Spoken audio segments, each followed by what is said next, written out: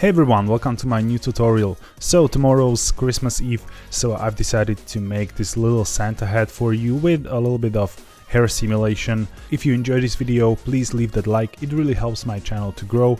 And if you're new to the channel and you'd like to see content like this in the future, please hit that subscribe and additionally the bell button if you want to get notified when I release something new. It'll be a really nice Christmas present for me. And if you're new to the world of 3D and Blender, and you want to become a 3D illustrator, go and check out my courses that are carefully designed to teach you beginner and intermediate skills in quickest and most effective way. For example, with the new Ultimate 3D bundle, you can go from simple cubic designs all the way to full character illustration in a matter of weeks. So if you're interested, please go check out the link in the description. Let's jump right into empty Blender file now, and I'll just go ahead and delete the default cube and I'll leave the light and the camera in place. And let's press Shift A. And let's add a circle, and this is 2 meters wide, so it'll be quite large head, but I will leave it like that for now. And let's just tab in, and with the circle selected, let's press E then Z to extrude it up like that. And now we can just curl this inside a little bit, so press E once again and right mouse button to release, and additionally S to scale. So the loop was created in place, we just need to scale it down, and let's do the same for the bottom loop. So alt click the bottom loop, press E, then release with the right mouse button and press S to scale it down just like that. And additionally I will need some new loop here in the middle, so press Ctrl R and click here, right click to release it in place, tab out, and let's press Ctrl 2 to add a subdivision modifier. So this will be a base for our head. And now I want to select the top loop and separate it from this object so we can extend the head. So tab in, alt click this top loop, and let's press Shift D, right click to release, press P for separate and confirm with enter. Now tab out and select the new object. You can see it here in the outliner that we have a new circle object created here. Let's tab into that one, press A to select all, and press G then Z to move it tiny bit down, and press S to scale it up just a notch. Now let's hit 3 on a numpad for a side view, and let's press E to extrude it up a little bit like this. And now hold Ctrl and right click here to extrude it in this way, and let's press S to scale it down like that. And we can continue with Ctrl right click to extrude the full head shape like this.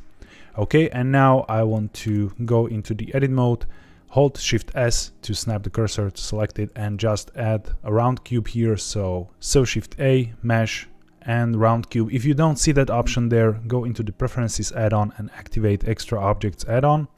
And now let's edit these presets here and choose quad sphere and reduce to something like 4. That should be fine. We can always use subdivision modifier later. Tab in, make it a little bit smaller, and this should be our head.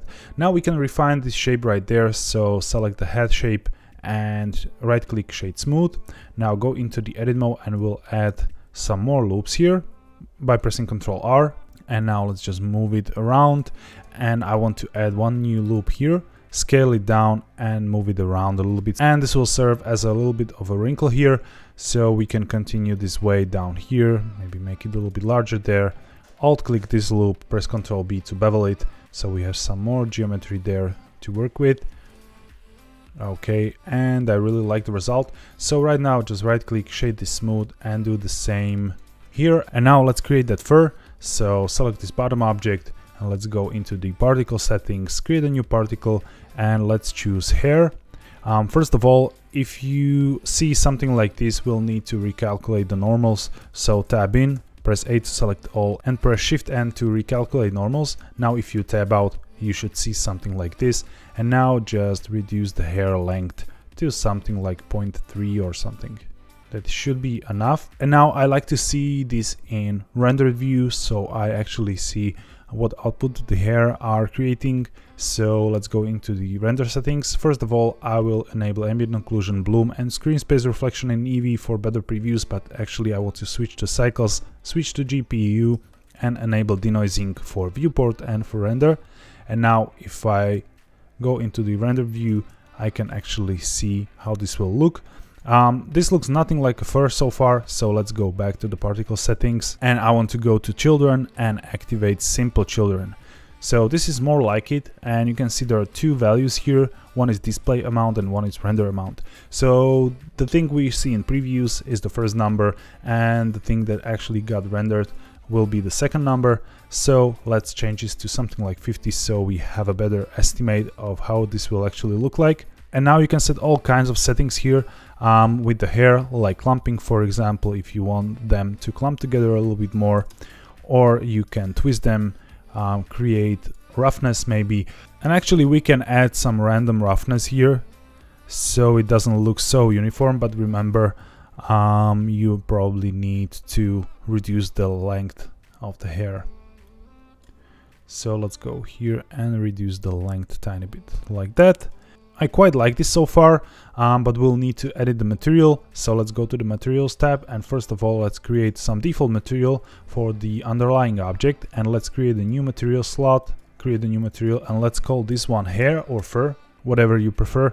And now let's switch this from principled to principled hair BSDF, and let's change the color to white, so actually we can just reduce the saturation and increase the value.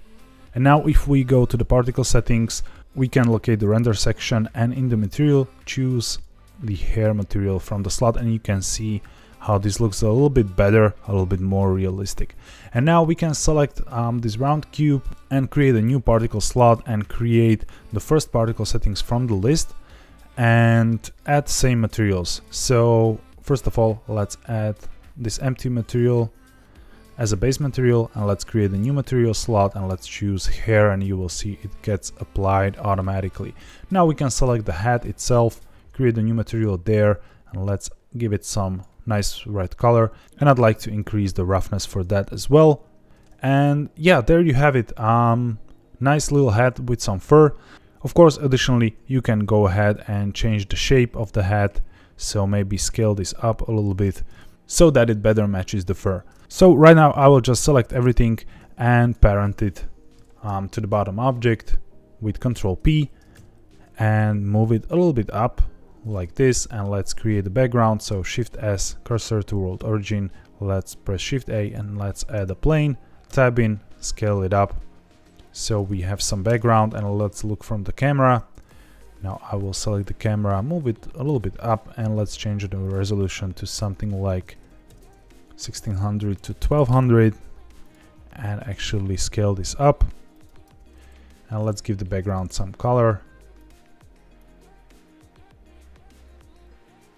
something like this for example.